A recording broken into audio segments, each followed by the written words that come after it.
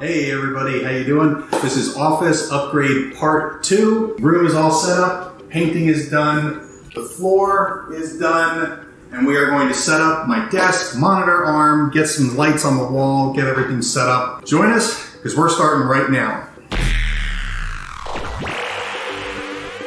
I'm Dean Cifola, and this is the Azure Academy. If you want to master the Azure cloud, you can start right now by clicking the subscribe button and the notification bell so you don't miss anything. All right, let's do a quick recap. First thing is that we had my old office. It was all cramped and didn't have a lot of room to do much. The new space is going to have the desk against the wall, eliminating the L shape, creating a lot more room to do things. And in order to do that, I wanted to start off with a new floor. So I had the same guys who did the painting come back because they also do flooring. And in about a day, they were able to get everything out and prep the room for the new stuff, which is, you can see here, this is vinyl planking. And this stuff is sort of like wood, kinda in look and feel, but it is very stain resistant. Also seems to be, from what I could read in the reviews, handle things like office chairs very well.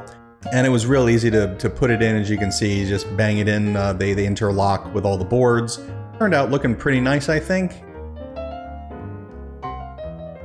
Next thing after that was the monitor arm. So this is a dual monitor arm, which means 2, of course. So I have the big 49-inch monitor, and I'm also going to have another monitor, which is one of my old 24-inch monitors that'll go on top of that. And that's so that I can see everything that I need to and do my editing and my timeline, and have a big screen to do all of that, as well as see what it's going to look like for you as the end product. And putting these things together is pretty straightforward, but it does have a lot of parts. So probably took, I don't know, maybe 15 minutes to put it together. And then after I had it built, I did a quick test fit on a table that I had, get all the arms in place, and then mount my VESA mount for my 24-inch monitor, just to make sure that everything would fit with that.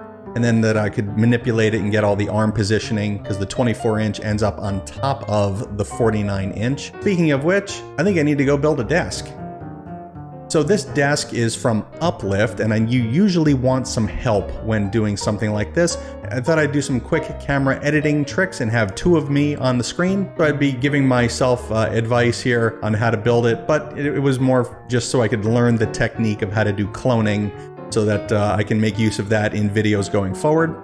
And putting this desk together probably took about an hour, because I was also filming it and getting the camera positioning set up and making sure that everything was lined up just right. So that took a little bit of effort. In case you're interested in getting an Uplift desk, I do think that from my little time using it that they're great, but it is quite heavy. The shipping weight of it was almost 300 pounds. And part of that, of course, is the tabletop that you get, as well as the legs themselves. If you get 2 legs or 3 legs, then there's different weight involved in all of that, of course. And the other reason why specifically I went with Uplift is the amount of weight that they can hold. I have my monitor, which is 30 plus pounds, my smaller monitor, which is probably 5 or 6 pounds, the Keylight Airs, which are light, but they do weigh something, and then my big computer, which is actually a case with 2 computers in it. So that has a weight of probably 70 pounds with all the custom water cooling and all that I've done for that case. So I needed something that could easily lift several hundred pounds, and I wanted some room to grow in case I needed it for some reason.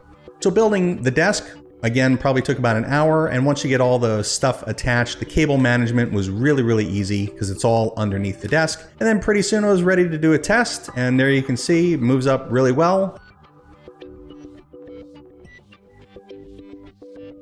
And there we go. So how about some glamour shots? Here's the room with the desk up, the desk down, and then a shot with the lighting so that you can see all of the fancy lights that I have on my computer. And on the left there, that's my old computer. That's my son's now. Then we have the lights on in the basic room. This is just from a corner light that I have, which I've got to do something else because that's not enough light for the room. And then I have my Elgato key lights, which are there on the table. So let me switch those on. And they are quite bright. And that's so you can see me clearly as I'm here in the frame doing some stuff.